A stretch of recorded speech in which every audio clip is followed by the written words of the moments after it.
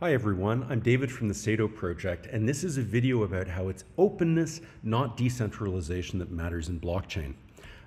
If you haven't heard of us, but you've seen Inception, you'll know where we got our name. The reason we picked Sato is that while many characters in the film fall into the world of the dream and forget truths they once knew, Sato's the character who remembers. And we think this is a really powerful analogy for blockchain, because in the 13 years since Bitcoin's inception, we've had a lot of people forget truths about blockchain that used to be self-evident.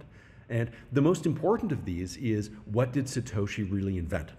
Now, these days, if you ask most computer scientists, especially in proof-of-stake circles, what they will tell you is that Bitcoin was special because it was a consensus protocol that allowed distributed systems to keep in sync. And this is important because it lets us have decentralization.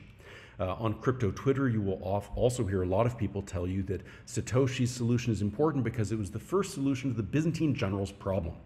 Now, as I think everyone here knows, that's not true. Leslie Lamport solved that problem in 1982, so we've known how to build decentralized consensus mechanisms since the early 1980s. What was actually special about Satoshi's contribution is that his solution was open. His was the first solution that didn't require a closed set of participants. And this was a huge deal because it eliminated the need for a mechanism or a trusted third party to decide who gets to choose. The second most important thing is that Satoshi's solution was self-sufficient. He moved money into the system, and he used that money to create an incentive structure that not only deterred attackers, but incentivized honest nodes to take part and pay them to run the network, so that if one person left, another person would fire up a machine and join. So we have these two properties, openness and self-sufficiency, and that is what actually matters. And if you have any doubts about this, or if anyone tells you it's decentralization, I want you to try this thought experiment. Imagine a decentralized system that doesn't have these properties, because you're not going to want it. If a network is open but it can't pay for itself, it's going to end up being run by Amazon or Google. And if it can pay for itself but it's not open, well, congratulations, you've invented the banking system. And this brings us to the big economic challenge with blockchain, because openness is not free. We need to have people pay for these open data flows that supports it and allows free competition in the network. And in the original design, volunteers took care of this work. But as these networks scale, the responsibility for doing that needs to shift to for-profit firms in the private sector. And as it turns out, economics has a ton to say about the massive problems that computer scientists are running into doing this. If you've heard of the free rider problem, the tragedy of the commons, the prisoner's dilemma, you've heard of some of the research that came out of something called public choice economics in the 1960s. And what public choice economists like Manker Olson recognized is that open systems that provide non-excludable benefits not only allow people to focus on activities that make them money, but it prevents you from using coercion to force them to do things that have a more general benefit but are less individually profitable. And the result of this is equilibrium market failures that are like the free rider problem. And this is what's happening with the peer-to-peer network right now in every scalable blockchain. Miners and stakers do not want to run the network. They are letting their responsibility for that be handled by other people. This is the Ethereum network where everybody is free riding on Infura.